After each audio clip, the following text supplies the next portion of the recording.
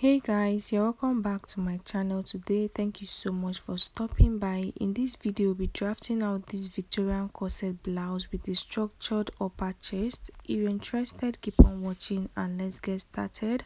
So I already have my pattern paper. I'll go ahead and start taking my points. The first point I'll take is the distance from my shoulder to my bust point, which is 10 inches. The next point is the distance from my shoulder to my under bust point, which is 13 inches. The next point is the distance from my shoulder to my waist point, which is 16 inches. And the last point is the length of my blouse. So the length of my blouse is going to be 20.5 inches, but I'll be taking side dart for this blouse. Okay, so I'm going to make it 22.5 inches, meaning I'll be using 2 inches for my bust dart. So I'm going to mark all the points and I'll rule straight lines across as you can see me doing.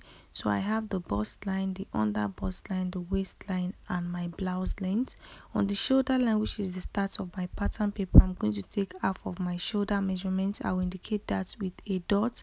On that dot, I'll go down by 1 inch for my shoulder slope and I'll slant from that point into the neckline area.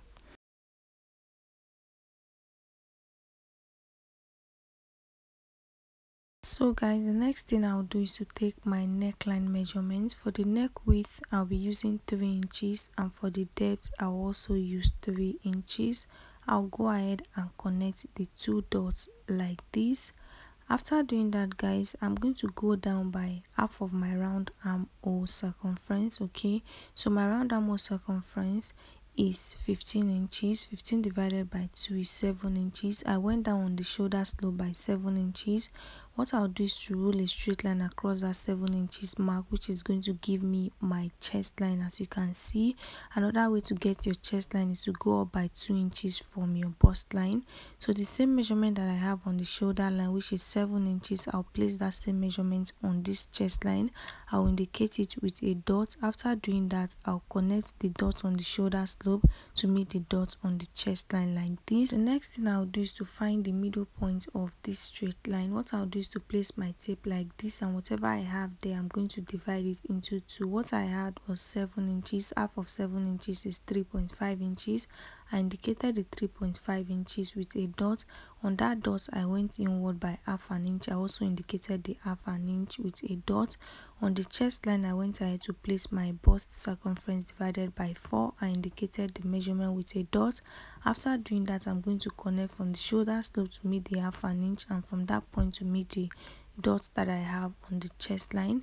The next thing I went ahead to do was to take half of my nipple to nipple measurement, which is 4 inches. Okay, I'm taking the 4 inches on the blouse length on the waistline, on the under bust line, on the bust line and on the chest line, and then I'm going to connect all the dots into a straight line. After doing that, this is what I have. The next thing I'll do is to take in my dart. So on the waistline, I'm going to take 1 inch on both sides of this straight line, and on the under bust line, I'll repeat the same thing. So I'm taking 1 inch on both sides of the straight line. I did that on the under bust line and on the waistline. So I'm going to connect the two dots like this.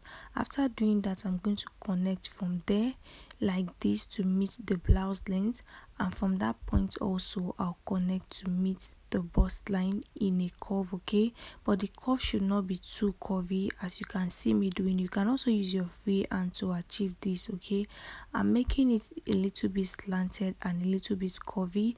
If it's too curvy, it's going to be difficult for you to stitch down. Remember, we are going to be creating boning channels on this blouse. Okay, you want to make it very easy when stitching. The next thing I'll do is to place my tape on this shoulder line, and whatever I have there, I'm going to divide it into two. So I'll fold my tape like this to get the middle point. I'll mark the middle point like this, and I'll use my ruler to connect from that middle point to meet the dart leg on the chest line.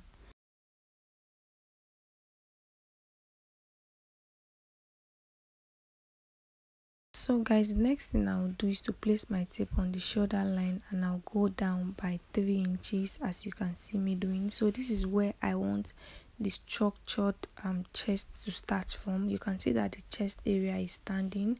That is where I want it to start from. So I'm going down by 3 inches. I'll go ahead and indicate the 3 inches on this dart leg. After doing that, I'm going to tighten my over bust on that area. So on the side front, which is the side facing me, I'll take half an inch, and on the center front I'll take 1 inch. I'll indicate the half an inch and the 1 inch with a dot. So what I'll do is to place my ruler and I'll connect from that point to meet my bust line, as you can see me doing. Okay, so I'll go ahead and do that with my pencil first, and then I'm going to outline it to make it visible with my marker. So this is what I have. The next thing I'm going to do is to go down from my chest line by 1 inch. You can decide to stop on the chest line, but as you can see on the thumbnail, the neckline is a very sharp V neckline, so you can even go down from your bust line depending on how open you want the chest area to be. So I'll connect from this dart leg to meet the chest area. Okay, as you can see, we have this very deep neckline and it's very sharp, and that is what we want. Okay, so I'll go ahead and outline the neckline, the shoulder area and the armhole area. I'll connect from this other dart leg to meet the armhole area, and I'll blend it in, as you can see. So the next thing I'll do now is to create another style line. To do that, I'm going to go out from this dart leg by 3 inches. This 3 inches is not the standard. Okay, you can do 3.5 inches. So I took the 3 inches on the waistline and on the under bust line. I went ahead to connect into a straight line, as you can see me doing. On the waistline, I'm going to take half an inch on both sides. Okay, half an inch plus half an inch is 1 inch, so I'm taking 1 inch on the waistline and I'm taking 1 inch on the under bust line. What I'll do is to connect the 2 dots, as you can see me doing, and then I'll connect from that point to the blouse length and from that point to the chest line.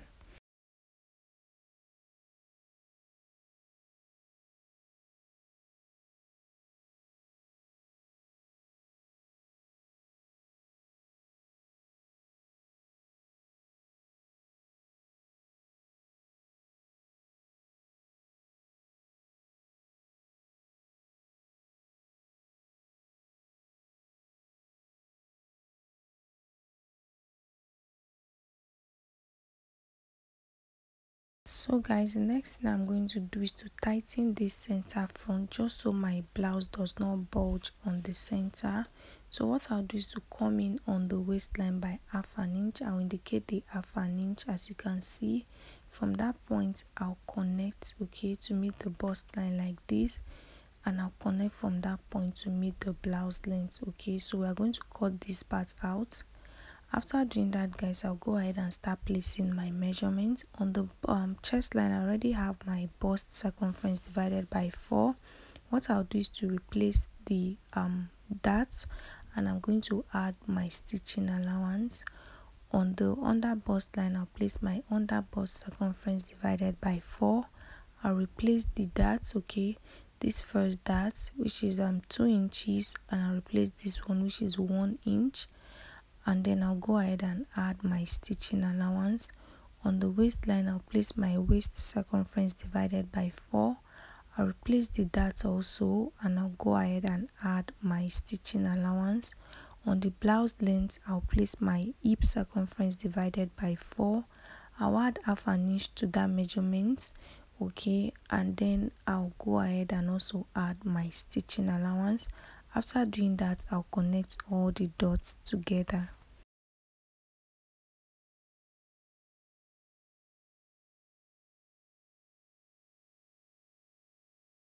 After connecting the line, this is what I have. The next thing I'll do is to go up on the blouse length by 1.5 inches, and I'll come inward by another 1.5 inches.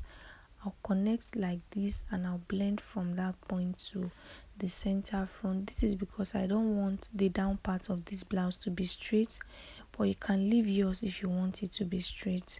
The next thing I'll do is to take my side darts. To do that, I'll go down from the bust line by 2 inches. Like I mentioned earlier, I'll be using 2 inches for my bust darts, and that is because the difference between my shoulder to waist in front and my shoulder to waist in back is 2 inches.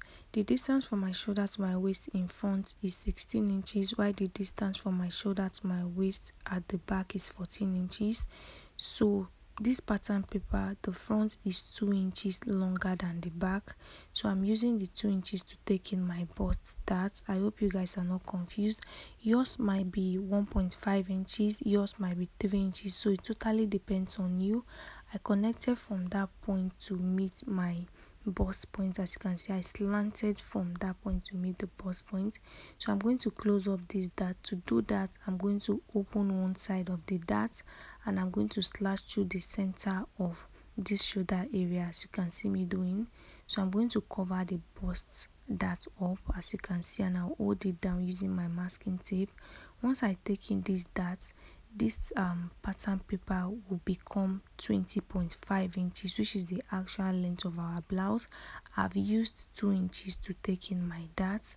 Okay, I just hope you guys are not confused. If you have any questions, just go ahead and leave it in the comment section. So after doing that, go ahead and make sure your dart is sitting well, and then go ahead and cut. Pay close attention so you know where to cut.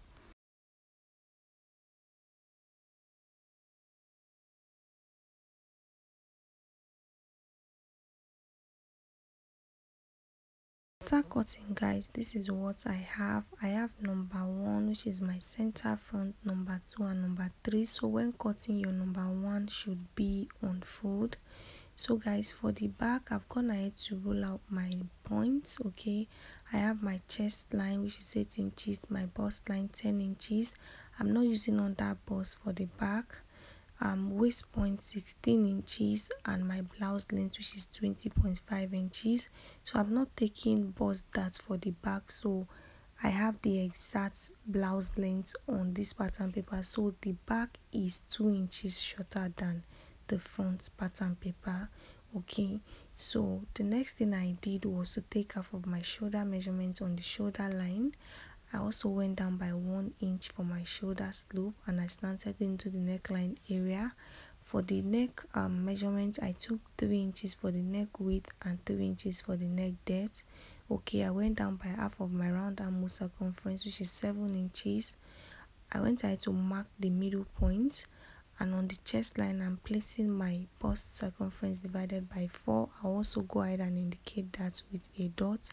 After doing that, I'm going to connect from the center of this straight line to meet that measurement, and I'll go ahead and outline the neckline, the armhole area and the shoulder area. The next thing I'll do is to take half of my nipple to nipple measurement, which is 4 inches. I'll take that on the blouse length, on the waistline, on the bust line and on the chest line, and I'll connect the dots into a straight line. So as you can see, I did not add zipper allowance to this back pattern because I'm not adding zipper to it. So the next thing I'll do is to take in my darts. So on both sides of this straight line, on the waistline, I'm going to be taking half inch. Okay, half inch on both sides. I'll connect to meet the bust line, as you can see me doing. After doing that, I'll go ahead and start placing my measurement. Before I do that, I'll determine the neckline for the back. So we are not using the yoke, so I want my own neckline to start from the chest line. That's why I outlined the chest line using my marker. The next thing I'll do is start placing my measurements. I already have my bust circumference divided by 4 on the chest line. I went ahead to add my stitching allowance.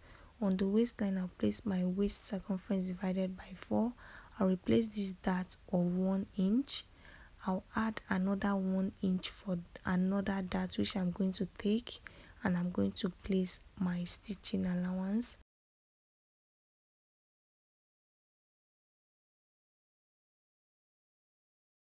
The blouse length, I'll place my hip circumference divided by 4. I'll add half inch and I'll add my stitching allowance. After doing that, I'll connect the dots together.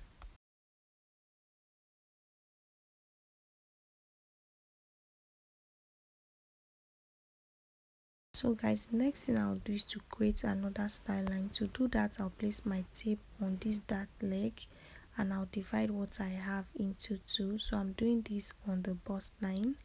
Okay, I'm going to fold my tape like this to get the middle point, and I'm going to mark After doing that, I'm going to connect into a straight line, and I'm going to take in another dart. Remember, I left 1 inch for that. So what I'll do on the waistline, and I left the 1 inch on the waistline, so on the waistline I'll take half an inch on both sides of this straight line, and I'll connect to the blouse length. I'll also connect to the bust line, as you can see me doing. I'll extend the lines to meet the chest line. So the next thing I'll do is to reduce this back pattern by 1.5 inches. So you can take more than 1.5 inches depending on how open you want the back area to be, and you can also add loops or eyelets. It depends on what you want for the back. So for me, I took out 1.5 inches, and I went ahead to shade that part out because I'm going to be cutting it out. For the neckline, in case you don't want it to be straight, you can go down by 1 inch or 2 inches on the center back and then connect it back to the armhole area. Blouse length, I'll go up by 1.5 inches just like I did for the front, and I'll come in by another 1.5 inches. I'll connect like this, and then I'll blend into the center. Okay, after doing that, guys, I'm going to go ahead and cut. So pay close attention so you know where to cut.